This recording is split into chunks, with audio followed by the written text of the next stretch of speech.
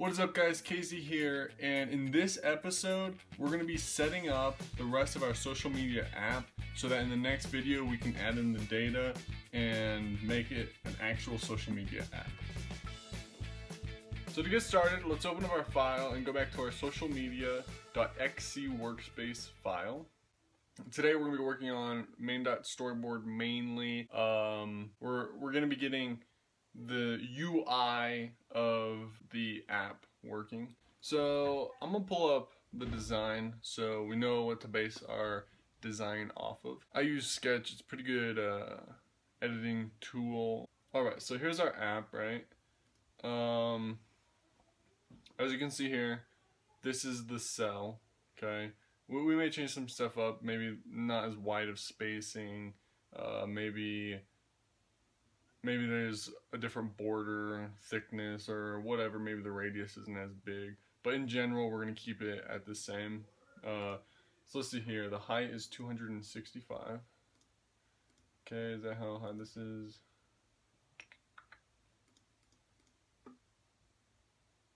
Let's change that to 265.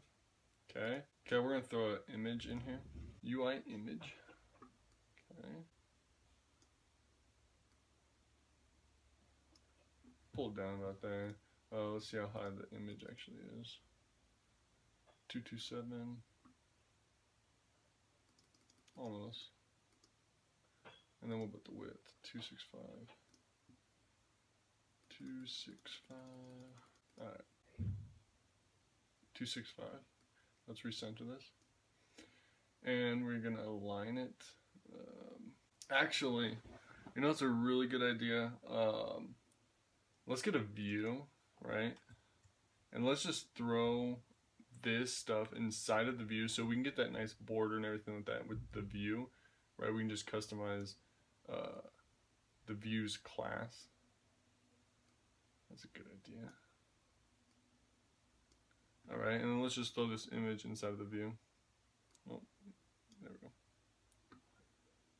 Yeah. There we go.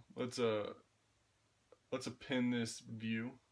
Okay, so we're going to align it horizontally, and then we're going to pin it from the top, and then 0 from the bottom, and then we're just going to give it a fixed width and height. Okay, so everything's good there. Now let's pin this to the sides of it, and then just give it a fixed height. Okay, and then down here, so we have text, label. So I'm guessing a person clicks the like button, so that's going to be a button, and the number is going to go up. This will be the user's username and their profile image, okay? So the goat, little kid right there, like 65, okay. So let's start out with the image. Okay, that's gonna be down here. It's gonna be super small. Super small. Let's get the actual dimensions. It's gonna be 44 by 34.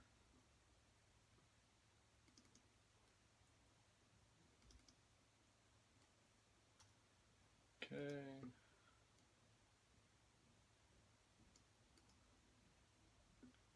Wait a second. No, it's gonna be 34 by 34, or let's do 30 by 30. Okay, and then let's give it a good spacing. Okay, that's fine right there. Let's pin that. 4, 4, and 6. All right, that's fair. Let's just do 4, just to keep everything aligned, and then we need to give it a fixed width, and then update. Okay, now we need a label, so 2 labels actually, so let's just put both labels out right now. Label 1, label 2. Okay, this label is going to be aligned with the image, so let's just Let's just select both of those. So image and the label, okay.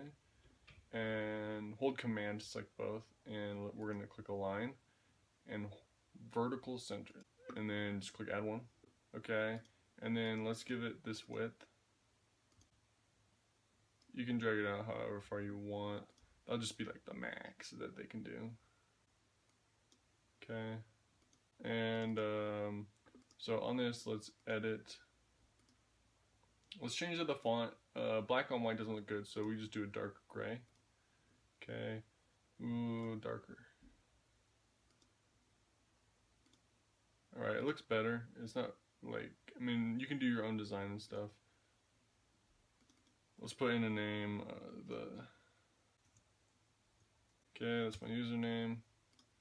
Looking good? Maybe a little bit too big, huh? We just need to give this a fixed height.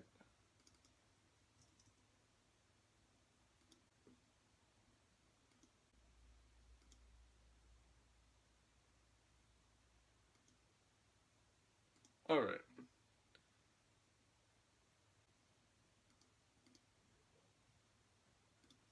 Let's just, actually, let's just delete the align to top of label. What? Let's delete this. Center align, okay. And trailing space. We don't need a trailing space. Top space. Okay, it all looks good, right? Now all we need to do is add, oh, are we good? No, we need to add one more to the bottom. Let's do that at 8. Okay. Oh my goodness. Oh, do we have a height? A fixed height? Yeah, delete the height. There we go. Alright, so that is good. Here is the constraints if you need to review them. That's all I did, and I added my own text in there. Okay. So now this label, it's going to have like 26 likes, right?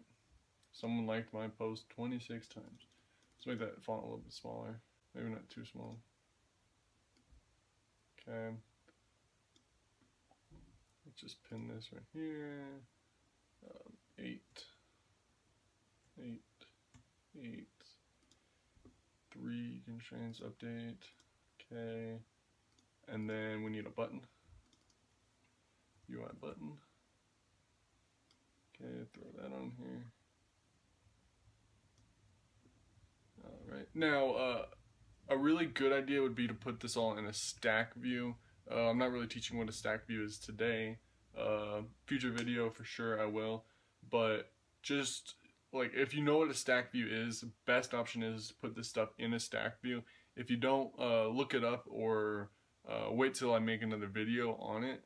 So on this button, it's going to say like, okay? So if somebody taps it, boom, they like it.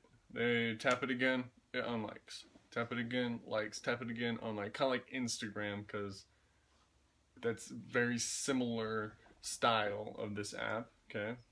So where it says like, click on that. We can change the text color to red, maybe, when they like it, and then if they don't like it, turn it back to a dark gray. I guess that's a good idea. A way to kind of keep it in our own style, okay? It says we need something for this. Let's see. Do we have top space? Yeah, we have a top space. I don't know what happened to that.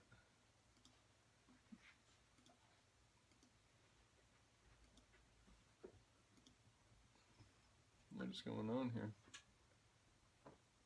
Oh, bottom space. We got rid of the bottom space.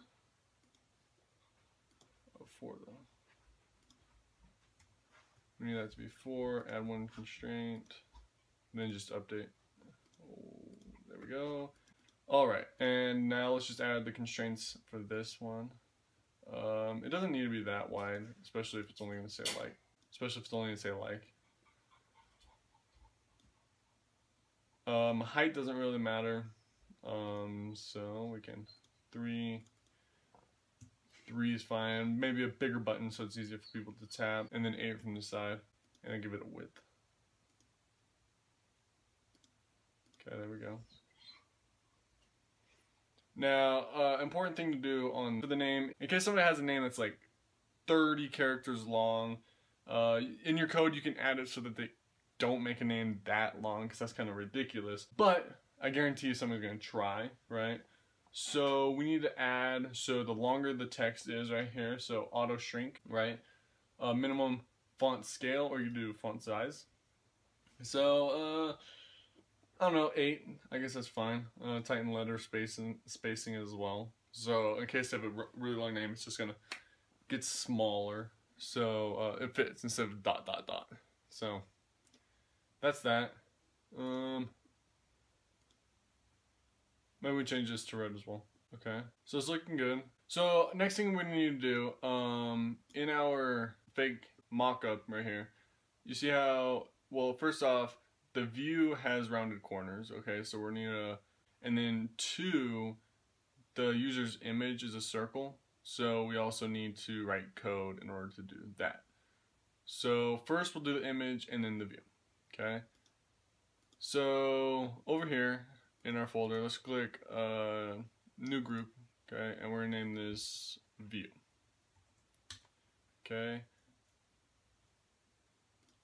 And in the view, file new, or new file, I guess. Cocoa Touch class next. And this is going to be a UI image view. Okay.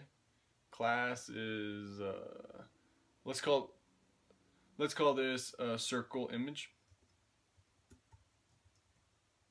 Okay, that's fine. Make sure it's Swift, click next. Targets is selected. Okay, awesome. So now we're in here. We're gonna say super, or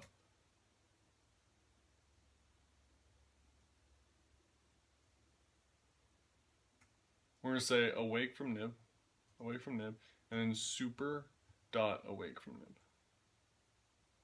Okay. Now we can say self dot layer dot corner radius, right, is going to equal self dot frame dot width divided by 2. So let's save that. Now let's go back over to our main.storyboard, and on this image, tap there and click on the custom class right there, and this is going to be circle image. Okay, so now we'll put an image in there. It's going to be in a circle. Perfect. Now we need to do that with the UI view. So let's save that. Now let's head back over to our view and say new file, Cocoa Touch class, UI view, and we're going to name this rounded view. Okay, and then next, make sure targets is selected, create, and in here, same thing, awake from nib, super dot awake from nib. Okay, and then we're going to say in here self dot corner radius. Oh, before I forget, let's head back to the circle image, and we need to also say self dot clip to bounds, right, equals true. Otherwise, the image won't actually be in a circle because it's not clipping to the bounds of the UI image. Okay, and then we're going to say self dot layer dot corner radius is equal to 20, and then maybe we can do clip to bounds. Self dot clip to bounds is true. All right, now let's run it. So let's actually add fake images, just so that we can see. It doesn't matter where you get your images from, just boom, there's one. Let's do a couple random images. Now let's go back to our main storyboard. And here we can select the image. No, I don't want that one. I want the sparkler there. And then the home office one there. Okay, that's another important thing. Content mode is going to be aspect fill. Okay, and on here we can go down here to the bottom, say clip to bounds. Perfect. Same on here, it's already done, but if you want, click the bounds. Also aspect fill. Perfect. Now let's run it. So you can do Command R to run. A little bit faster when you're developing, or you can still go up and click the play button. I prefer Command R, it's just way faster. Saves time. So let's run it. So it's working and all. We'll have to add the cells, which we're going to do in the next video. So yeah, the code isn't implemented yet. We can do the first step of that. We'll just add the view controller. So new file, Cookie Touch class, yes. UI view controller, okay, and we're gonna name it feed VC. Okay, that's where our feed's gonna be next. Make sure target's selected, create. Okay, awesome. We don't need to do anything. We're just getting it all set up. And then go back to our main storyboard, click on the view controller. The class is going to be feed VC. Enter. Oh. Enter. Voila. Save that. And we're done for this video. Thank you guys so much for watching the video. If you liked the video, please leave a like below. Hit the subscribe button if you haven't already. And if you have any questions, leave a comment below. Have a good one.